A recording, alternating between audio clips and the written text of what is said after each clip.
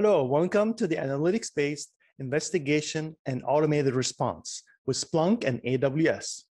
My name is Wissam Ali Ahmad, and I'm a lead solution architect with Splunk. Go over the agenda first. We're going to go over the AWS security principles and best practices first, and then we'll talk about how you get that data, the security data from the security services in AWS, from AWS into Splunk. Thirdly, we'll go over how you maintain your healthy security posture of your workload with detections and investigation. And then we'll end up talk about the automated response to these threats and how you can do that through faster automation, through orchestration and faster response. So firstly, the AWS security principles around identifying, investigation, and also responding to these threats in the AWS environment, especially with their large scale. When it comes to security on AWS, it's important to understand that security is a shared responsibility. AWS is responsible for security of the cloud. This includes the global infrastructure that AWS makes available to customers around the world and the software powering compute, storage, and database and networking. Additionally, AWS works with external compliance organizations to demonstrate the AWS portion of this responsibility still meets the organization's security requirements. Now, on the other hand, customers then have responsibility to their security configuration in the cloud. This includes deciding how they are going to encrypt their data at rest and in transit, how they are going to protect their operating system, ensuring the security of their platform and applications, and ensuring that they have the right protection and access controls of the data that they are storing in AWS. The customer portion of the shared responsibility model is also where partners like fit like Splunk. The model allows customers to be able to use the partner solutions that they want in order to help them meet their security goals. This squirrel where a partner like Splunk fits. Important here to understand the shared responsibility framework and the role in which Splunk plays for enhanced security and visibility of the security threats and data. So AWS handles security of the cloud, and the customer is responsible for the security in the cloud. AWS provides various services and features to help customer data and applications secure. Splunk works with AWS to support customers to meet their security goals by providing end-to-end monitoring and visibility. So this is a kind of the ecosystem and the catalog of all the different AWS security services and solutions that covers all various cycles from identity and detections, and infrastructure, protection of the infrastructure, and data protection as well, and also incident response that you can do to respond to these threats. So these are all the different security solutions in AWS available today. Now, in order to scale securely with the superior visibility, right? That's important. With AWS, you can control where your data is stored and who can access it, and what resources your organization is consuming at any given moment. So fine-grained identity and access controls combined with continuous monitoring for near real-time security information ensures that the right resources have the right access at all times, whatever your information is stored. So reduce risks at the scale by using your security automation and activity monitoring services to detect suspicious security events like configuration changes across your ecosystem. You can also integrate our services, the AWS services, with existing solutions to support existing workflows, streamline operations, and simplify compliance reporting. So that's the visibility you gain and all the different use cases with these AWS security solutions. Now, talking about automation, how you can automate and reduce risk with very integrated services. So when you automate the security tasks on AWS, that will enable you to be more secure by reducing the human configuration errors, giving your team more time to focus on other work critical to your business. This way, you select from a wide variety of deeply integrated solutions that can combine with automate tasks in a novel way. So that way, making it easy for your security team to work closely with the developer and operations team to create and deploy code faster and more securely. For example, by employing techniques and technologies like machine learning, AWS can enable you to automatically and continuously discover and classify and protect sensitive data in AWS.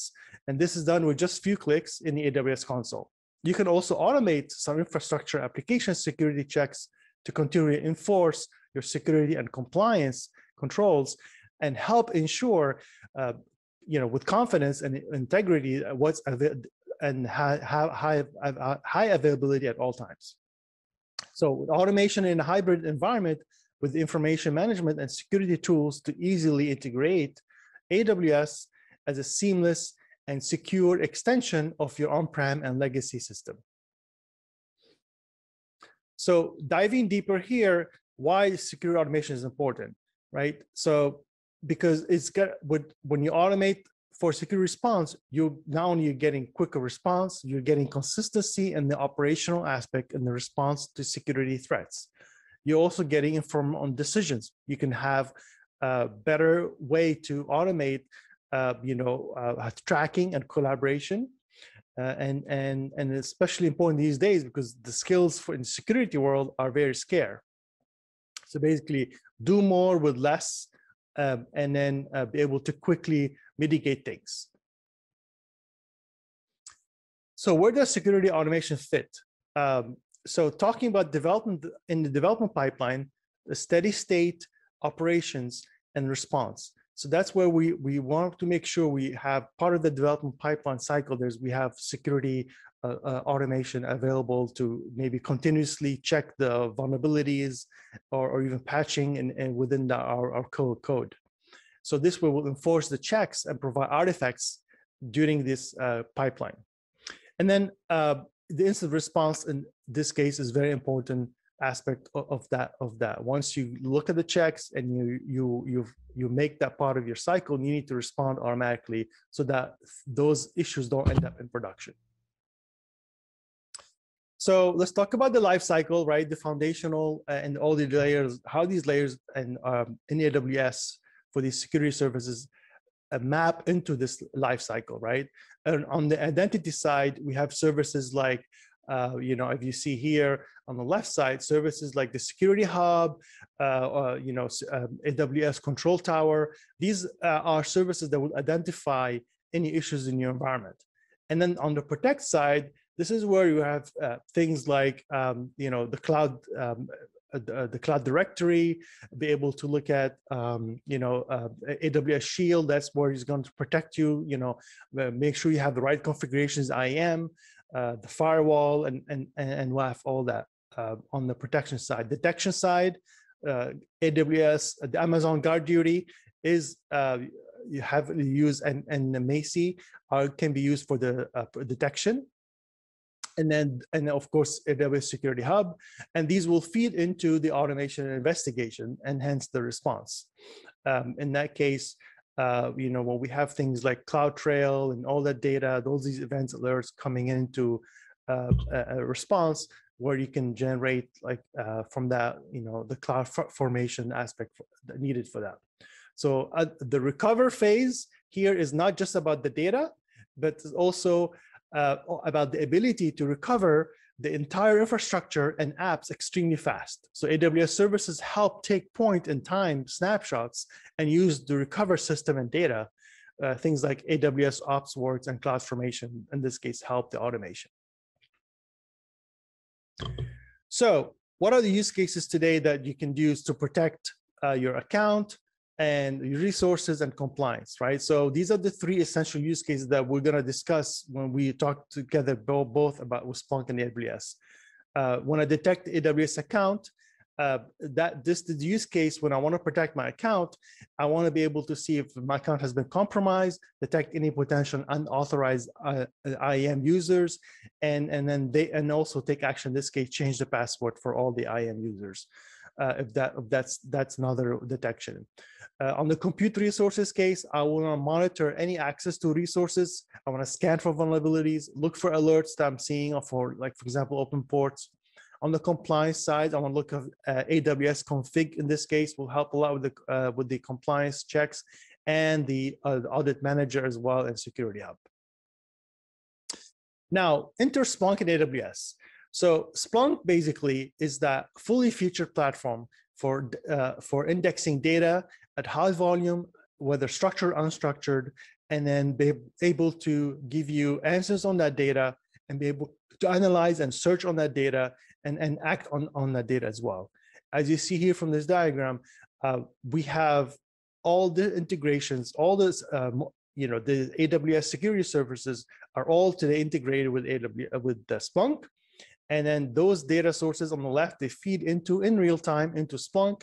And then we have AWS specific applications, searches and rules and add-ons to collect that data into the AWS. So now you can enrich your AWS data with information from your broader infrastructure and business applications and database with Splunk. Splunk is giving you the capability now. You can take in AWS data and analyze all the layers, peeling the onion of not only your AWS data that you need on the cloud level, but also what's running inside your environment. So how do we do that? Splunk makes your data visible and accessible, and it quickly give you the answers that you need. And Splunk is going to collect all that data for you in one place, and you can search on that data in a very large scale. So Splunk collect from anywhere, search and analyze across all the data, and rapidly deliver for you in real time the insights from the machine data. So today, Splunk offers a suite of security solutions, and all these solutions integrate with AWS today with all these critical AWS data sources here, like GuardDuty, CloudTrail, and Security Hub. And so these are all solutions that are scalable, analytics-based security solutions, and then we'll analyze that quickly from a whole suite of use cases, and also user behavior analytics as well, and also our security orchestration automation, Phantom, all integrate with AWS data sources. So let's talk about how that data is collected and then ingested into Splunk. We're focused today on these 4 critical data sources from AWS: GuardDuty, VPC flow logs for network, CloudTrail for changes, and Security Hub for general for all these security alerts that that AWS can see in your environment. So what is the typical data flow and use case? So this is intended to show the data. This is an example how we would highlight that data, those key data sources flowing into Splunk. As you can see here, if I want to detect my changes, my network configuration, my DNS, all these are fed into, as we know today, into GuardDuty already. GuardDuty sends that into to Security Hub, and Security Hub also is collecting compliance checks as well. So all these sent triggers what they call findings. Those findings are actually sent via CloudWatch event. And there's 2 ways to get those into Splunk. For investigation and detection, which is the Splunk SIEM product, Splunk Enterprise Security, you have 2 ways to get that data collected with Amazon Event Bridge today. You can get that directly by an HTTP protocol directly into Splunk. Another way is through Kinesis Firehose. We have integrations with the getting the CloudWatch data, the CloudTrail data, and VPC flow logs. All these are fed into Kinesis and also directly into Splunk Enterprise Security through the add-on, the AWS add-on. Now, for orchestration automation, is Splunk Phantom is the product, and also there's a way to get that data directly from CloudWatch events into Phantom through the SQS integration. Now let's talk about use cases for how you can use that data into Splunk Enterprise Security. Today, if I want to look at account protection, right? This is how I'm going to map essentially my data sources from AWS and how they will trigger the proper detections in ES, which are basically correlation searches. So in that case, for CloudTrail events, these are mapped into what we call common information model. And that's basically around change analysis and authentication. So if you have ES, you'll see that data and triggering and not only in dashboards, but also you can see that data triggering notables based on the authentication model. And with this way, you could detect issues with user logins and so on. And today we have detections as well that keep updating it with the content update. We have our team who keep continuously releases updates of these detections over time. Amazon GuardDuty, of course, is another source of the data and events related to account activities, and these triggers are mapped into what we call alert model, and then those will trigger again notables in Splunk Enterprise Security around unauthorized access, and maybe some recon activity, and all those, and then you can use that those notables in ES to start investigation, and then look at all the other data sources that you have in your infrastructure that you already ingested in Splunk Enterprise Security to find out where the root cause or what else going on. Splunk is going to help you answer questions like, what else is going on in my environment? Where is this happening? Second use case is around compute resources. How do I defend my compute resources? So I bring that data again from AWS into Splunk Enterprise Security around, let's say, a network activity, right? So I have my VPC flow logs, and those are mapped into the add-on into the data source for VPC flow, and then to the network traffic common information model. And then I can detect things like port scanning, spike in traffic, and other areas around ports. Now, CloudTrail as well has events that map to change analysis. In that case, I can see things around EC2 instances configuration being changed, modified by certain users, and as well also GuardDuty in this case includes these recon actions around EC2, and these map also into alerts. Now on the compliance side, we have Security Hub. These are also mapped into a CIM model, and that's work that we're continuing improving on. That's coming more on that. And then with that case, in this case, the findings are triggering notables around data protections and configurations and compliance. CloudTrail as well includes authentication here in this case. Things like passwords and other access control and so on. Now, this is a diagram that we're illustrating how we scale the architecture with all these events we're talking about, how you can have this push architecture to allow for the high volume of data getting into Splunk through the fire hose, in this case, and through what we call HTTP event collector that will be load balanced across multiple indexers. And this is very important for that when you have to scale to large volumes of data and the ability to have actions based on that data directly into Splunk Enterprise Security and also Phantom as well. So now let's talk about the automation side.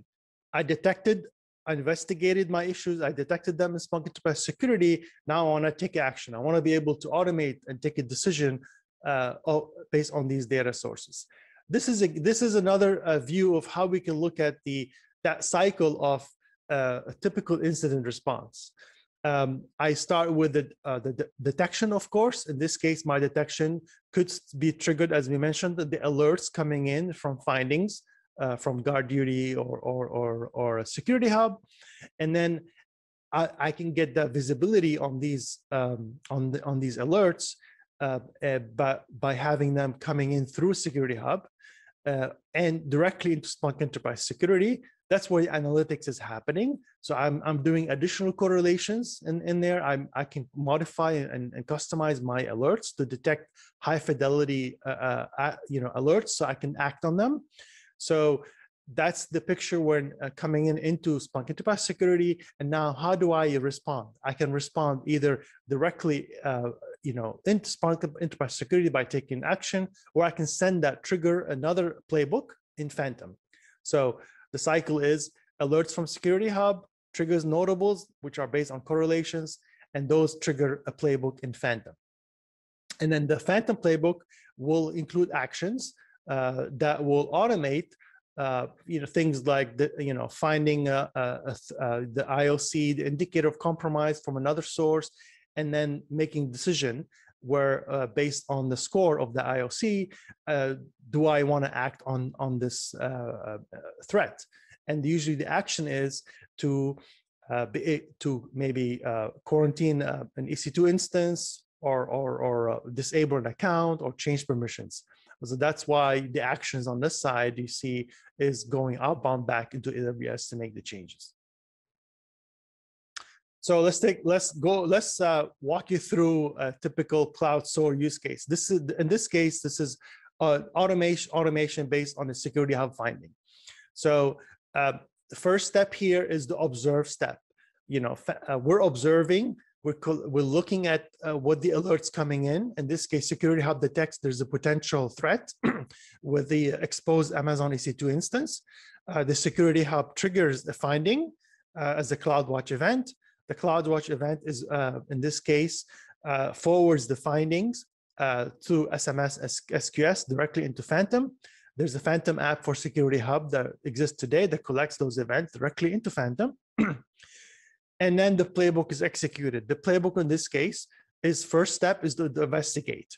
So the automation step to investigate includes finding the risk level, look at the EC2 instance configuration, collect the host activity, get connectivity probing instances. For example, look at the IP reputation of the IP, the geolocation, and then create a service ticket so you can now document all the findings that you did based on your investigation, and then let either a human make a decision, or if it's very critical, but based on all this information that we collected, if we determine that it's very critical, we can automate the next step, which is the step 3.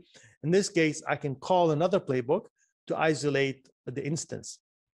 In this case, we modify the security group, and that's how the isolation happened. So that's a typical example where, getting that data directly into Phantom and then take action on that through the automated response. So key takeaway here is that I want to be able to, understand the key security relevant data in AWS services, right? We have all the data we have between from looking at change, authentication, authorization data, compute information happening, alerts from Security Hub and GuardDuty. That's all the key data that already we have collected in Splunk. And then also how do I become familiar with getting that data to Splunk? I need an add-on. I need to enable the proper permissions on the accounts to collect the data, and then what integration points I can use between EventBridge or security or Firehose. And also we went over the use cases, right? How to typically detect things around account activity, compute, and configurations, compliance. All those exist today with Splunk Enterprise Security content that we have to do these detections. Now on the response side, we have playbooks. We have apps in Phantom, which is our security orchestration automation solution, and that's where you can automate, not only the investigation but also the response and taking the action on a mitigative action. Thank you so much for your time. Thank you.